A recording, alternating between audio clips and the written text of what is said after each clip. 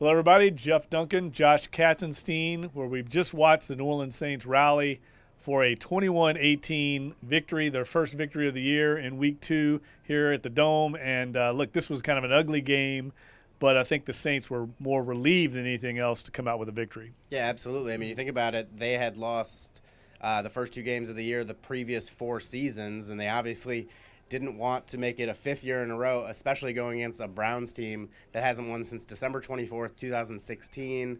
Obviously, they went winless last year, and, I mean, the Saints barely got away with this one. I mean, if the kicker for Cleveland, Zane Gonzalez, hits any of his 4 kicks that he missed, the Saints might have lost this one. And, I think Sean Payton summed it up perfectly by saying, that he's not real happy.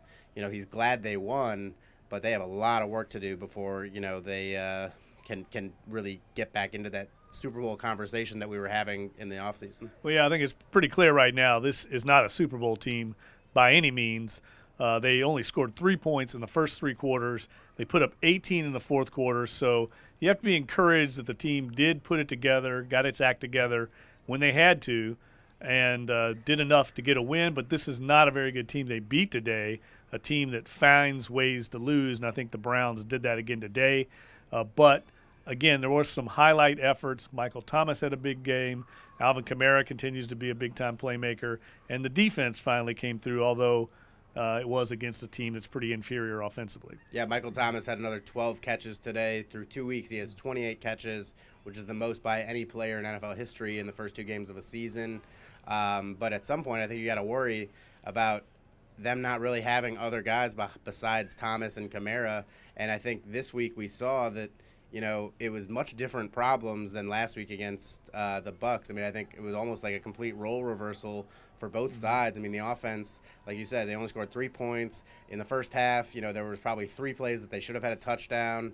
And it was either misexecution. One play there were penalties. One was an underthrow from Breeze to Ted Ginn.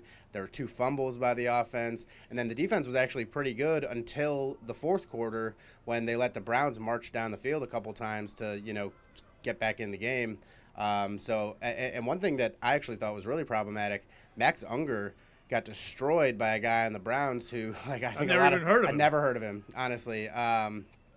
Ogunjobi, yeah, that's it. And I wanted to spell it with a K instead of a G. I mean, that's I barely knew who this guy was. And they were also playing without Emmanuel Ogbah, and yet they still created a lot of pressure. They had 3 third-down sacks on Drew Brees. Part of it was the blocking. Part of it was the protection calls.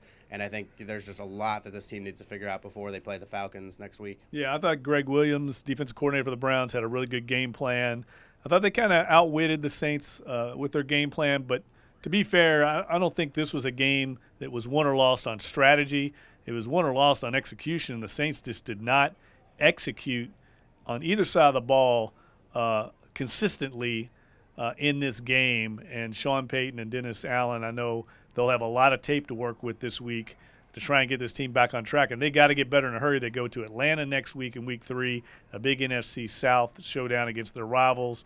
And they're going to have to play a heck of a lot better than they played in the first 2 games if they want to win in Atlanta. Absolutely. And, I don't think that – I don't know that their Monday meetings are going to be any more pleasant this week than they were last week. They got the win, and I think they're, pretty fortunate to do so and to escape this one because, it would have been really embarrassing to lose to this Browns team with their recent history.